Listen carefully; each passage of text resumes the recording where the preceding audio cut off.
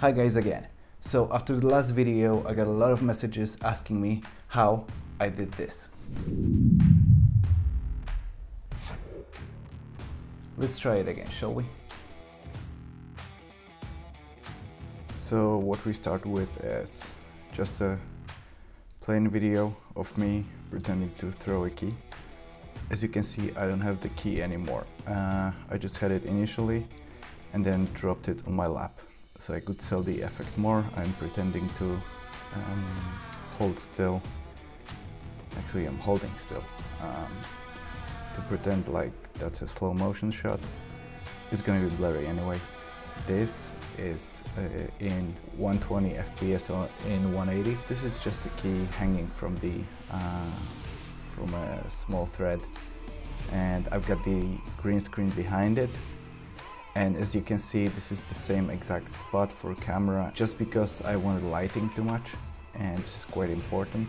Also, keep in mind I may be on the hindsight a little bit too close to the green screen. If I was a little bit further, maybe there wouldn't be so much of a spill right there. But anyway, let's go to After Effects.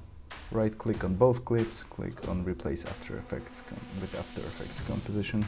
Okay, so these are 4 audio tracks. I do not need that. This clip is already slightly scaled just because I had poor framing and there was a lot of junk. By the way, to show all keyframes, press U and you can see every keyframe that was used, and press it again to hide it. So first of all, we drag this to the bottom, we drag this to the top. Let's see where I started to throw the key, and bang, this would be our first frame. So first thing first, what I'll be using is the FX console from Video Copilot. Super useful, highly recommended. Press Ctrl Space and type it what you want. And the first one would be a key light, which we will use to key out our green. Also, I'll add the mask to get rid of everything else. This is fairly stable. If it was more wiggly, I would have to remove the threads manually, but I think this will work for now. We can see that the key is not perfect, so we will have to play just a little bit with the screen matte. So for this shot, let me see the screen matte. So I have to clip black just a little bit and clip white quite a lot, like 40. I mean, it totally depends. Actually, using the key with a reflective surface is suboptimal because you can always see some green spill here and there. So if you can, just don't use reflective things. After that, you add the matte choker, which you can see makes a slight difference, but it's pretty good. I'm gonna feather this quite a bunch. I think I was playing around with this one. Yeah, that looks good. Okay. Sorry. Yep. So, without matte choker width, it cuts away just a little bit of the key, but in shots like that,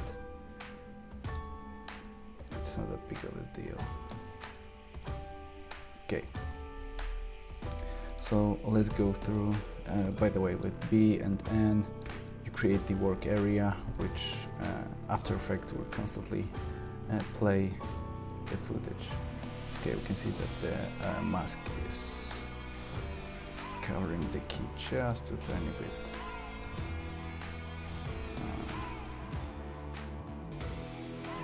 Let's feather the mask quite a bit. Use the F key to feather. Should be good.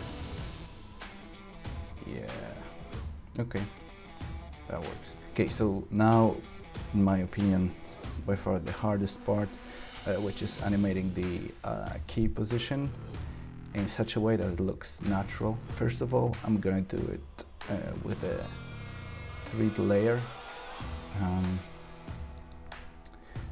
So I'm clicking this option, which makes the key layer a 3D layer, with which I can move the layer from and towards me, which I will use right here. So let's make a keyframe. Let's make it start position. We can use the scale for the same effect in that case, and it wouldn't really matter. Maybe the path animation would be slightly different, but it's just the way I prefer to do it. Remember, in After Effects there are 1,000 ways to do one thing. Okay, I created the keyframe by accident. Let's move it just further. Okay, so that looks like it's in proper place. I think I will also animate rotation. And let's try right like so. We don't want to overdo it with the rotation, just because the light would not match. Now we try to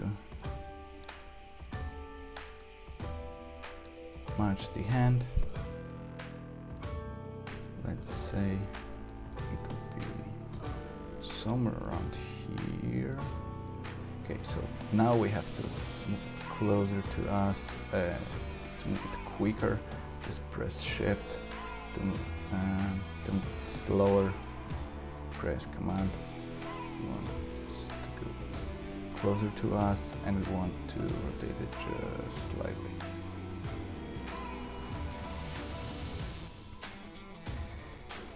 Okay, now it's all about making it look good. I'm gonna easy ease these keyframes. I'm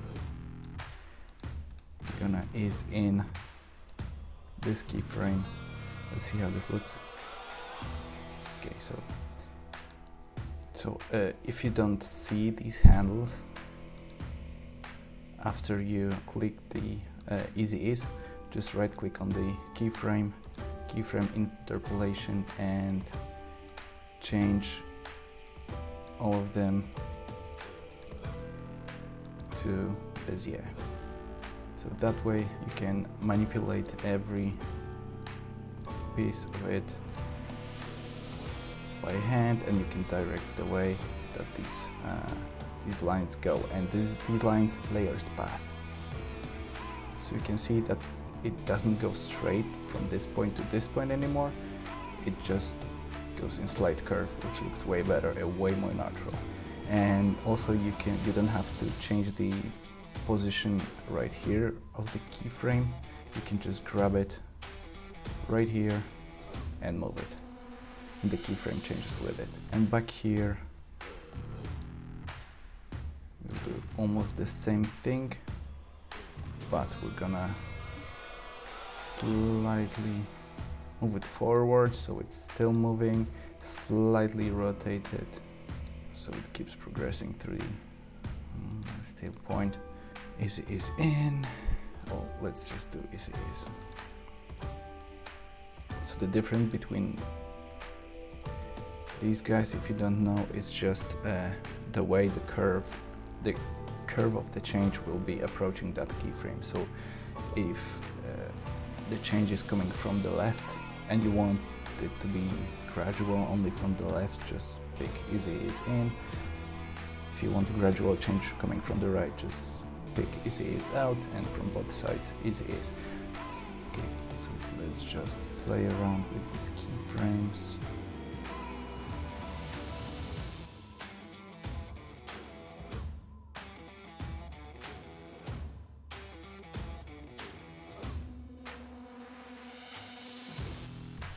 Okay, so after we got our keyframe, this is what it looks like. This is looking ugly, but bear with me. The next thing I want to do is to do the zoom, which we're gonna animate. Position P, hold Shift, click S, which would add the scale. Do a keyframes for both of these. Okay, let's start it about here. Let's do it. Easy is out. Bum. Let's do it here. The zoom will be about 180. It's fine. And change it to right about here. Now, here we're gonna copy these keyframes, select them all, right click, keyframe assistant, time reverse keyframes, so it just flips them. Okay.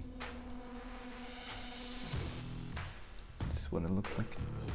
Okay, this is just a little too slow for my taste. I'm gonna hold them to, yeah, this is looking okay, but it's still a little too harsh. So I'm gonna pull these together.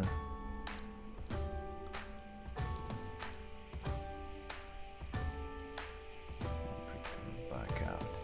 We're gonna do the same thing here. Okay, see what it looks like. Let's add camera lens blur from here, and it should be 0. From here to, let's say, about here. Okay, let's copy over this keyframe.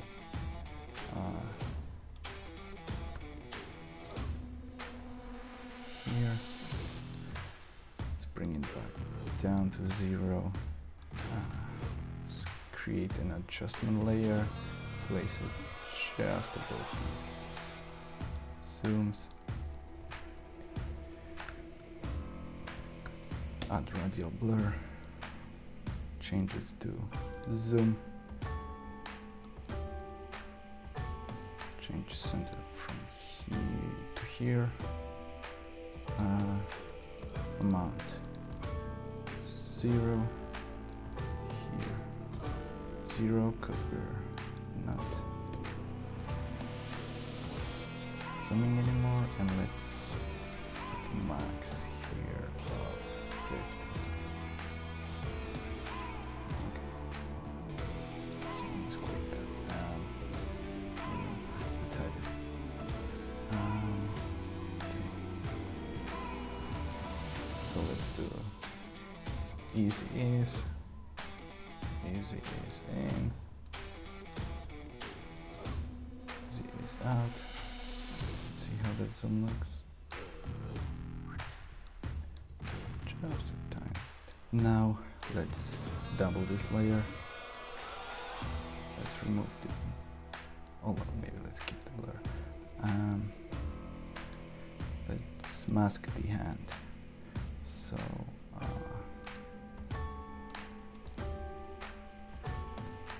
Let's create a mask.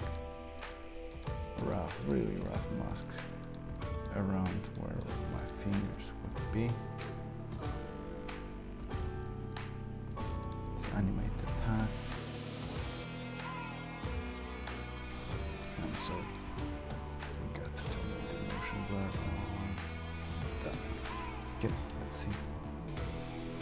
And that's about it. Feel free to play around with the keyframes or whatever you want. Just try to make it as natural as possible. Okay guys, hope you learned something. Consider subscribing. Thank you for watching, and I'll see you next time. See you!